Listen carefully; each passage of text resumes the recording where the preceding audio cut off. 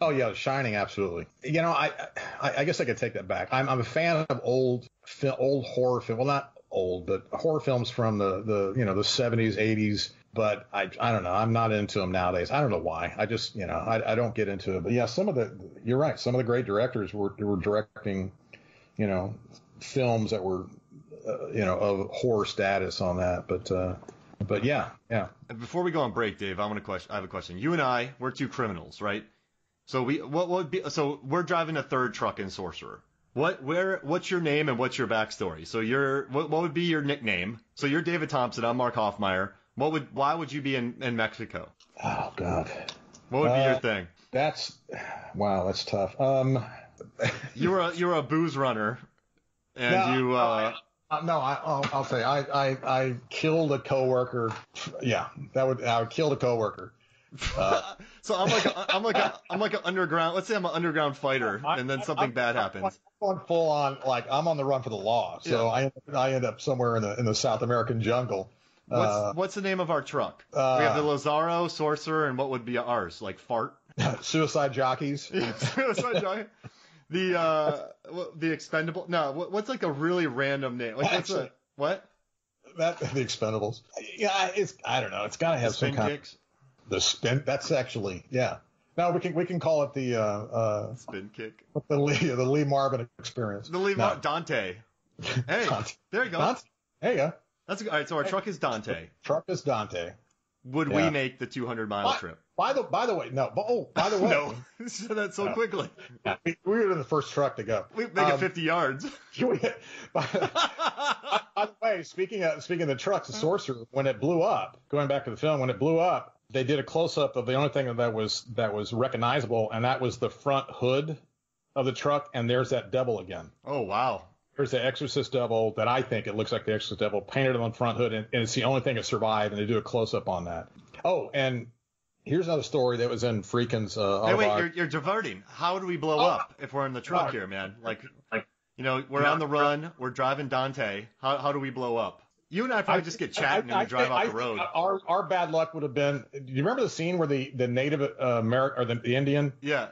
Running in front of the truck, and our luck, he would have jumped in the back of the truck and broke open one of the cases and blew us up that way. That would have been our luck. Yeah, some guy's just goofing around, and you and I are like, no.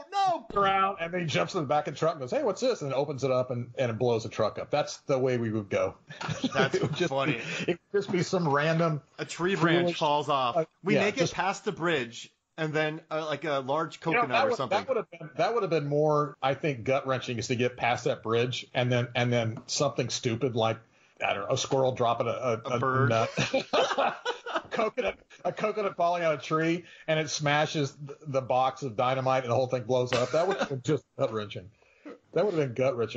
So yeah, we definitely we would have blown up. I like that. So it's not our fault. It's fate, because we were doomed to go anyway. Yeah, no, we did something bad, and it was going to catch up with us. So yeah, that's totally right. So. Right. And so how about this? Before you get in your story, let's take a quick break, and then when we come back, we'll talk more Sorcerer. We'll be right back.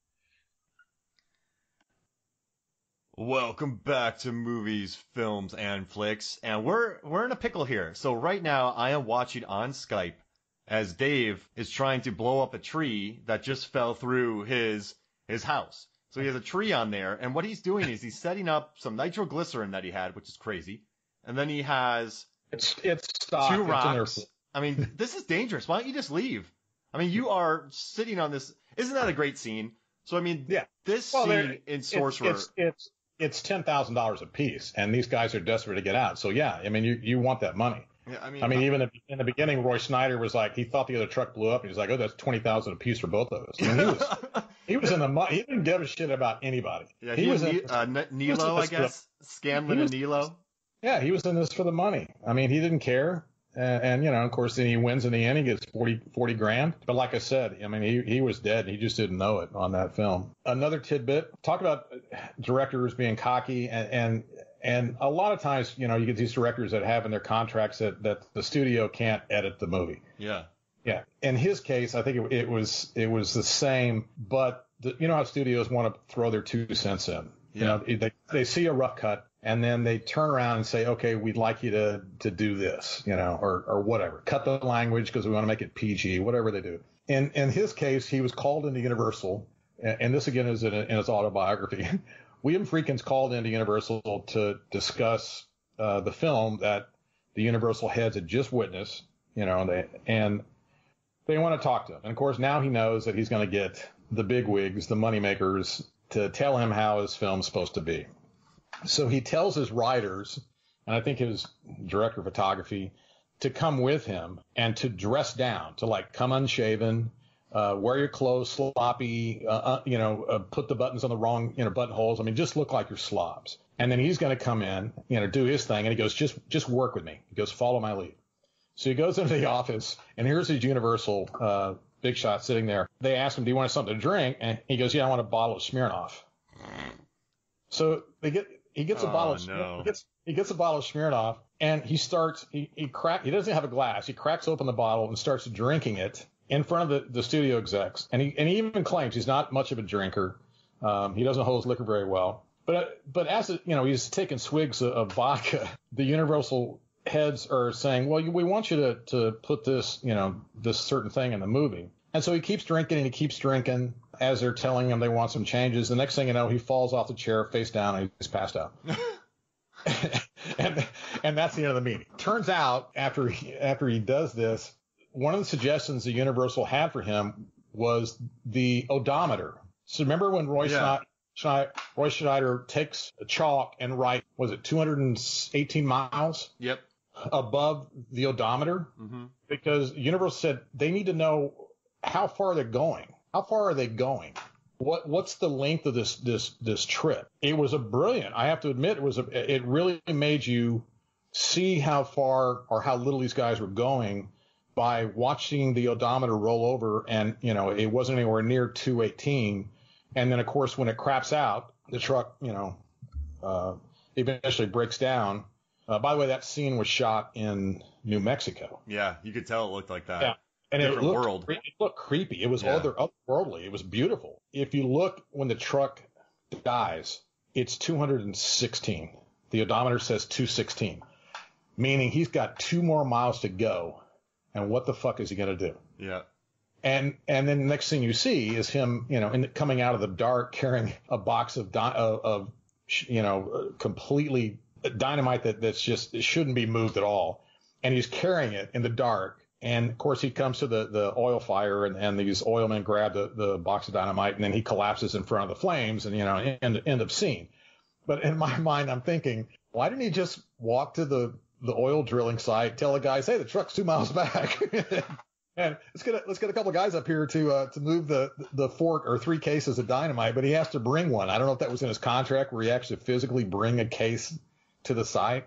I know it added to the suspense, but I was kind of laughing going, I would have just walked the 2 miles and gone and got another truck and come back and got the and he was throwing that thing all over the place. Oh, and he was slinging. I was sitting there going, I would have waited till maybe morning. Yeah. I had a chance with the helicopter. Yeah. Oh, yeah. Well, that was their first their first thought. But yeah, I could see the vibrations, that thing just blowing up. Even that log scene, that was one case of dynamite. That thing was like a mini nuclear bomb. Yeah. That thing was, he even had the plume going up above the jungle. That was a huge explosion for just one case of dynamite. I can't imagine what, 2 more of those things. Oh yeah, absolutely. It was nutty. So if he was trying to machete that thing though, he'd have been there now. He'd still be there. That was his I'm gone crazy scene. Yeah. He starts just taking machete and hacking in the swamp. I was like, he's lost it. He's gone mad. That's probably why he carried that thing at the end. Just like, I don't care anymore. I have seen everything known to man. And so I have a question. What do you think about this? I watched a video, and someone said that, so when they all go to the town in Mexico, they're in purgatory, and the fire sort of represents kind of their salvation. Do you take that? Do you think that works? I mean, that's what a lot of people have read into it, saying that they're stuck in purgatory, and then this is their chance to move on. They're definitely in hell, but I don't think. I mean, nobody gets out of hell. Yeah. I mean, like I said, that when I rewatched it this morning, that close up in the bar, the very last scene, his face is ashen. I mean, all life is drained out of him. And I just said to myself, he's dead. He just doesn't know it. Yeah. I mean, he literally looked like The Walking Dead. He just, I mean, he should have been dead. He should have died. And I mean, he can never go home. So what's he going to do with this $40,000? Yeah, no, he knows that too. I mean, the mob's after him. Yeah. And if you watch the film, you'll find out that it's, he just can't escape. Nobody can escape from your past. I think that's the whole, doing this may have been the bravest thing you did in your life, but it wasn't redemption. There was no redemption at the end of this film. And that's the other thing, Hollywood today, you want redemption. Most films, at some point, the hero may fall. There's redemption at the end of the movie. There's no redemption for these guys. None. Even if all four of them survived, there was no redemption. They're all running from something in the past that will always catch up with them. And I think that's the one thing was, and I use the word suicide jockeys. That was actually quoted in the movie, that, the helicopter pilot goes, I can't do this. You need some suicide jockeys. Mm-hmm. And that's what these guys were. They were suicide jockeys. I mean, and I think the one guy who might have had kind of the hero's journey was Victor, or Serrano by, Bruno Cremar. Yeah. And because he started talking about his wife and I'm going to get back there and you think he's going to go back there and make it right and do the right thing. And then and after watching the film and I knew what was happening, it still was gut wrenching because as he's talking about his wife, they're showing the tire, close up of the front tire. And you're like, oh no. It's like, it looks like there's light at the end of the tunnel. Things are going to be okay. We're going to make it. You got happy thoughts going on. And then you're like, oh no. And then that tire blows and then that's it. And then you turn to Roy, and you're thinking, what the fuck else could go wrong? And now you've got bandits in the woods that, throw that in the mix and you're like, Jesus. Like everything that can go wrong will. Yeah, it's just, it was doomed from the start. And I almost want to say it was an analogy of making a movie. It was almost doomed from the start. I was reading something from Friedkin. I want to know what you think about this. He's like, I think it's the one that most reflects my worldview, which could be described as cynical or jaded. On the other hand, I don't see it that way. I see it as more realistic, which is not to say that I think everything about life is as simplistically difficult and complicated as that. But I think that much of it is. We all wind up the same way no matter what our goals or ambitions are. We have nothing at all to say about how we got into this world or where we're going to leave it. That's what Sorcerer is about. It came closest to my vision at the time, and it's the only film of mine that I wouldn't change. That's kind of gnarly to put on audiences. And yeah. I love it. Listen, dude, Dave, this is one of my favorite movies. Yeah. But I can understand why I'm absolutely glad that I turned you on to it because it's one of those films where it's a hard sell to some people. But, knowing you and your eclectic taste in films, I just, I knew that this was something you were going to dig. And I'm doing that now with another friend of mine. I'm actually, I'm kind of asking, have you ever seen this particular movie? They go, no. Oh, we got to watch it. I got to get a new generation of people watching some of these movies. And I kind of lately, I've had a friend over and we've been watching films, during this quarantine time. And catching up on old stuff. But I mean, I'm absolutely thrilled that I'm honored to be here. But I'm thrilled that I was able to turn you on to this. But I'm actually jealous that I didn't get an autographed copy of that poster. Yeah, you know what? I got you on Skype right now, so I'll turn my computer so you can see it.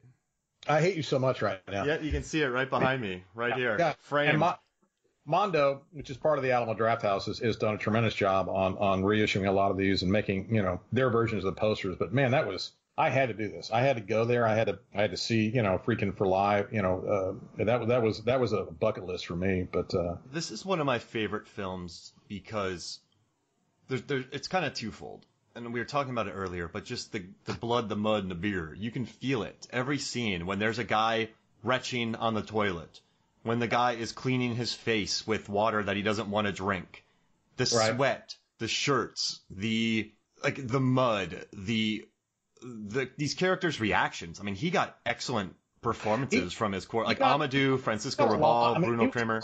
Yeah. I mean, I think with all the casting problems, the crew the people that he got were outstanding. By the way, a lot of those were actual villagers. I mean, he used a lot of locals, and that brings